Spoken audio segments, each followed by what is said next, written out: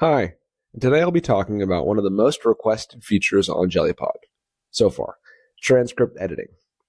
So, what you'll end up doing is going to your podcast, finding the episode that you want to edit the transcript of, hit edit episode, and here's the edit view. On the left side, the familiar stuff, editing title, description, making wholesale changes on the outline, adding new chapters, reworking things, and then, of course, you have to hit the regenerate transcript button. But if you want to make more sort of granular edits, then you come here. So if you need to add in some branded keywords, you want to add in a new section. So all you do is you go in here and you edit it very much like a Word doc.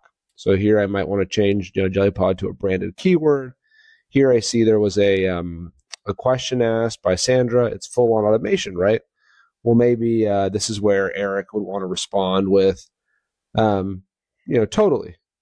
And what's cool about Jellypod is you start it off with a bracket and you close it off with a bracket, and then automatically the opposite speaker is selected.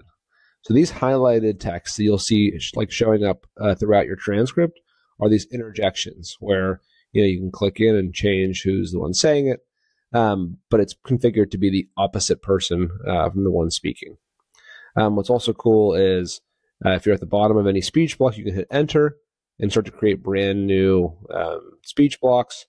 This enables you to, say, add in an ad or add in an entire new dialogue that didn't yet exist to really take this thing to the next level. Really what we believe transcript editing is all about is taking a podcast that's 95% good and really getting it to that 100% mark. So just like that, transcript editing in Jellypod. Thanks so much.